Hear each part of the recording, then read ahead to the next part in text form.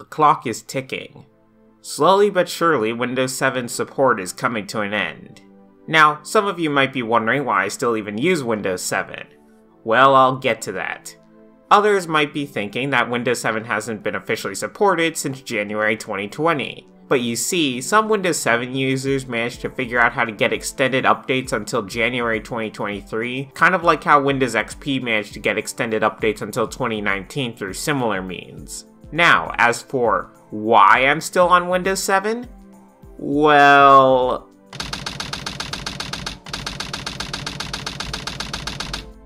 okay, let's face it, by all accounts, Windows 7 was the last good Windows operating system. Whether it's because it wasn't filled with advertisements in your start menu, or apparently your file browser now, wasn't full of spyware, or because it didn't force update your system with untested updates that could at times break everything, reset your default programs, and...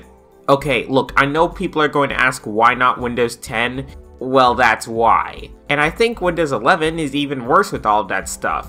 As a matter of fact, while writing this video, I learned that apparently you won't be able to set up Windows 11 without a Microsoft account anymore, and they're also planning on putting ads into the File Explorer. That's right, ads in the File Explorer. Yeah, stuff like that creeps me out, honestly. I'm sure you'll be able to bypass it somehow, but they'll probably start bugging you about it again the moment you connect to the internet. Also, up until very recently, Windows 7 was still supported by a lot of programs.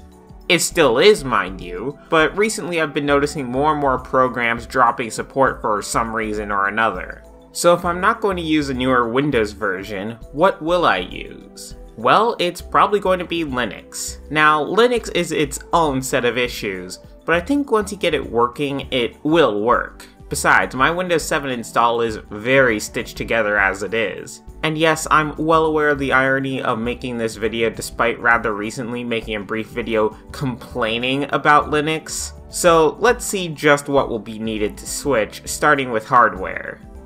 AverMedia Capture Card. Now apparently my AverMedia Capture Card will work just fine on Linux, but I guess we'll have to wait and see. Drawing Tablet. Despite the fact I rarely draw, I think having the drawing tablet working is a good idea. Now, my Wacom tablet isn't officially supported, which isn't the best sign in the world, but I found third-party drivers which will hopefully work. That's not to say anything of the actual software I'd be using it with, but we'll get to that. Game controllers. Game controller support has actually come quite a ways. Even several years ago, I was able to easily get game controllers installed on Linux just fine, so I wouldn't be surprised if this works more or less right out of the box. GPU. Now, here's where the big issue comes in. I have an RTX 2070 Super graphics card. It's a great card, but the problem is that sometimes I feel like Linux does not like to play nice with Nvidia's drivers, which is part of the reason I made that earlier video, and the open source ones leave a lot to be desired. I get the feeling if I'm going to have any issues with hardware, it's going to be here. Quasi-hardware. Voicemeeter Banana. Now a lot of you might not have heard of this. Well, this is an audio routing tool I use. It's part of how I'm able to separate Discord call audio into a separate audio channel as opposed to having to mix it in with all other desktop audio, while still being able to hear it all through my headphones. It's actually really great. However, I'm not sure Linux has a tool like this, certainly not by default. And since it doesn't run in Linux, I'll either have to be running everything through Wine and just sort of hope that it works, or I'll have to be looking for an alternative which will be fun. Speaking of which, let's get to software.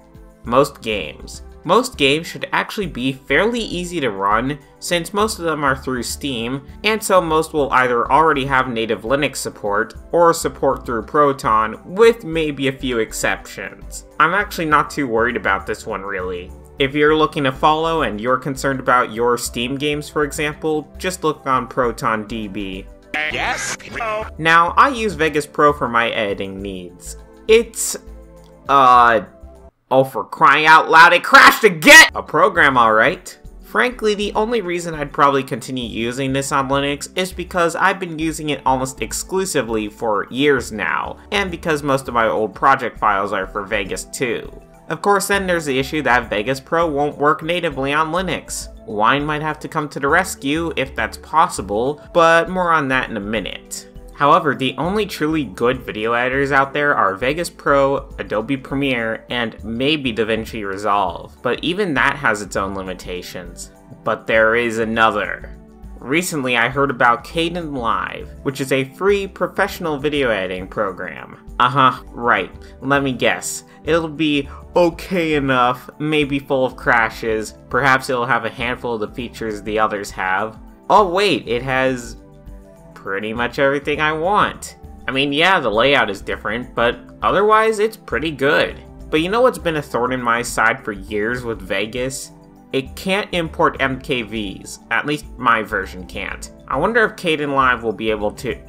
Oh, wow, it can. Well, okay, what about X265 videos? Not even Premiere can do that without seriously struggling. I'll bet they won't have... Wow, they have it! Wow. Okay, Kdenlive can do it. Sure, the playback isn't perfect, but it's way better than anything else I've used, and Vegas can't even do that to begin with. And it's available on both Windows and Linux. Oh yeah, and Mac too if you care about that. So the only downside I've reached at this point is that I won't be able to open my old Vegas Pro files, which we'll get to. But man, where has this editing program been for so long? This is pretty much perfect. In fact, I just might edit this video in Kdenlive.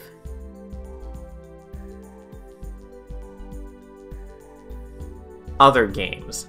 Now, I'll be honest, most of the games I use, as I mentioned previously, will run just fine. However, some less common games, whether because they're older or just less well known, may not. However, I looked up a couple examples which I play from time to time, those being Sonic Heroes and Tyrion 2000, both with Lutris scripts to be able to play them, so I think I'll be okay in this regard. I mean, even Project 06 I've heard is fairly simple to run using modern tools. The only ones I haven't been able to find are already difficult enough to run on modern Windows. Although, actually, as I was checking for this, I used two examples of difficult to run Windows games, those being The Simpsons Hit and Run and Star Trek Voyager Elite Force. Both of these games have some sort of issue preventing them from running right out of the box on Windows, but hey, The Simpsons has a Lutris script for the modded version of the game, and Star Trek finally got a GOG re-release, though you'll still have to use a Lutris script for that one. Literally the only game I checked for that I couldn't find was Ed, Edd and Eddy The Misadventures, and I couldn't even get that running on Windows. Thanks DRM! Other software. Now there's a slew of other software I use on Windows, but realistically, the vast majority of it I've only used a handful of times. Many actually have Linux versions, or have suitable alternatives, so I don't have to worry much about those. An easy example is Photoshop. While I'd like to continue using it, and I might spend a little time trying to get it to run, I'm not really sure how big of a deal it will be if I stop. That, and a lot of programs can open .psd files now. Now, on to how I solved some of these things. So while making this video, I decided to mess around with Linux again, specifically opting for Linux Mint, as most people say it's best for Windows users looking to move to Linux with the least hassle possible. First impressions were pretty good, save for one problem. For some reason, on the live USB, and upon first boot of the OS proper, the displays are messed up and the mouse is misaligned. Once you fix it after installing Mint, it's fine, but not really the best first impression. Maybe it's because I have multiple monitors, or because they're monitors of different resolutions? So hey Linux Mint developers, if you can figure out what's up with this, it'd be really great to fix that. However, aside from that, I have some good and bad reports of Linux Mint so far. Also, yes, I keep emphasizing I'm using Linux Mint, because if I don't, someone's going to argue how their distro works perfectly fine with zero issues ever, and that it's my fault, and I shouldn't blame all of Linux. With that all being said, I'm impressed by how some things worked right out of the box. A couple easy examples would be my capture card and my drawing tablet. These worked pretty much the instant they were plugged in, but the only issue being having to capture the audio from the capture card as a separate line in for OBS. Otherwise, I didn't need to install any additional drivers or anything. In fact, pretty much everything hardware related seemed to work perfectly. Next up is the quasi-hardware. As I said, Voicemeeter Banana is not available for Linux. I scoured for a while trying to find a solution for this. Many suggested using Jack, which sounded like hell to set up, and some suggested Pipewire. All of this was a bit over my head. For context, these aren't quite programs, more as they're entirely different audio interfaces? Drivers? Linux Mint uses Pulse Audio by default, and I'd prefer not having to mess with installing anything extra besides that. And then I found it. A program called Pulsemeter, with 2 E's in the word meter. I actually didn't even run into the program itself, but rather a video about a Voicemeeter alternative for Linux from Linux Gamecast, so they deserve a shout out for that. The program isn't perfect. For example, you have to manually initialize it each boot so that it retains settings, unlike Voicemeeter, which automatically launches with everything saved. I'm still not sure I'd recommend this for a giant super complex audio setup, but for what I need it for, it's working perfectly fine. So that's actually a good thing. It seems like that's the more difficult thing out of the way. I'm not saying the rest will be smooth sailing, but this is actually pretty good so far. Finding an alternative to Voicemeeter, you know, an already not very common program, was going to be the biggest issue. So, as for software, well, I haven't gotten quite that far yet. Sure, I've installed a few things, but most of that has been experimenting, or stuff that was already native to Linux, such as OBS. Mind you, there are a lot of things that I'm perfectly fine with their Linux alternatives. I'm not so needlessly attached to the Microsoft Office suite that I can't use LibreOffice, for example. Stuff like that's relatively easy. And also Linux Mint had some built-in media player software which works perfectly fine for me. However, I can say that I got Vegas Pro working, sort of. I recorded how I did it, but there's a couple issues. First of all, you have to install a bunch of dependencies first, then you have to pirate a copy. Yes, really. Because the activation program is broken, you have to use a pirated copy. You'll also have to remove the File I/O Manager DLL, otherwise it'll crash on boot. And finally, media seems like it has to be imported manually. As in, you can't drag or drop any files in for some reason. But going and importing them through Vegas's file browser works fine? Yeah, I don't get it either. Maybe it's a Flatpak limitation, or maybe it's because I removed that DLL. So what did I use to get this running? Wine, right? Well, sort of. I actually used a program called Bottles to help me install everything. It's not perfect, but considering it's still in development, I'd say it's really good. And yeah, that's basically all that I've done with software so far. I'll leave you guys with some advice on what to do should you choose to follow along, as well as some requests for Linux devs and the community as a whole. So for advice, I'd recommend a couple things. At least in Linux Mint, there's a program built in called Timeshift. Think of it like System Restore on Windows, except actually reliable. Use that before and after installing software or updates, at least at first. If something gets screwed up, it'll save you a lot of hassle. Next, use Flatpaks. Well, sort of. Some Flatpaks don't appear to be official, which I'll get to, so if you're wary of putting sensitive information through a Flatpak application, make sure to double check that it's legit. I can't confirm whether or not they'd be malicious. For all I know, they're literally just forks of the original program to Flatpak, but it never hurts to double check.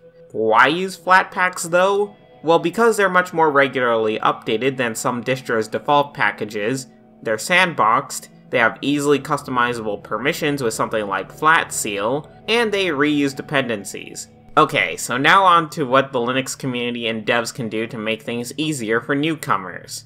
For starters, can we please have a default audio routing program built in?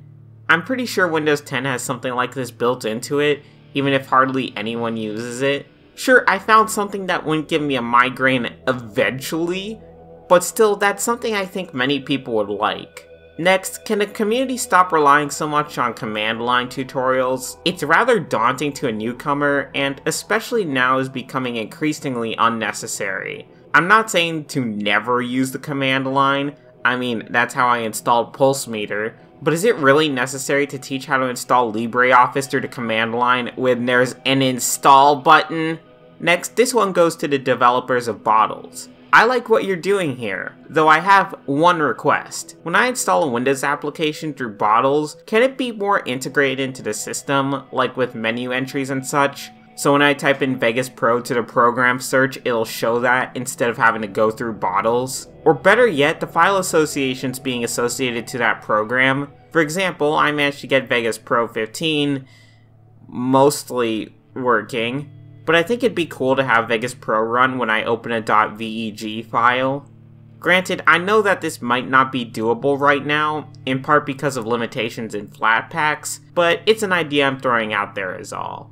And finally, to the Linux Mint developers. Do you plan on doing something about old packages in the software manager? Again, I'm thinking about all of this as a new user, and to a new user, it's a bit strange to go to the equivalent of the App Store, only to find out that you're not even downloading the latest version of the programs you want. Or hell, even Linux Mint didn't come with the latest version of LibreOffice.